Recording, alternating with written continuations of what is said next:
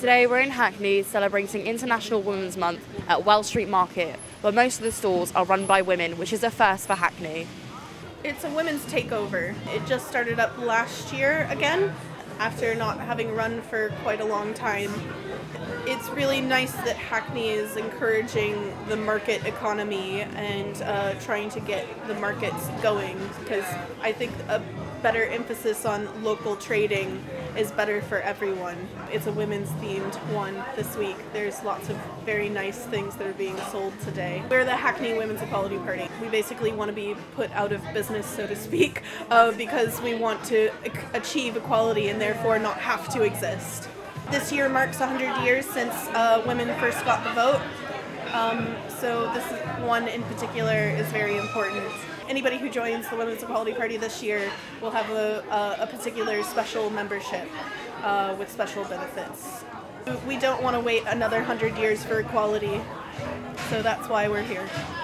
I was a chocolatier for a few years, and then now I'm actually running my own events and also working at doing my stalls with selling my chocolates.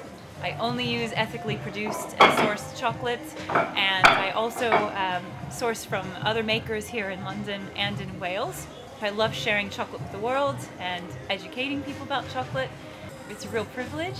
I feel a nice vibe here, very local, very local Hackney vibe. Authentic, definitely, is the word. So yeah, it's good to be here. Really good. When I heard about this event, it was no question. I had to come just for the cause, and because of that, I spread it all over social media for people to come down and visit, because obviously we have been through a lot as women, and just to get our independence, you know, is a big thing, and that's why we need to celebrate it as much as possible and let people know that we are important. I mean, if it's not for us, you wouldn't be around. So Angie wouldn't be around. So yeah, that's why it's very important. Yeah, definitely.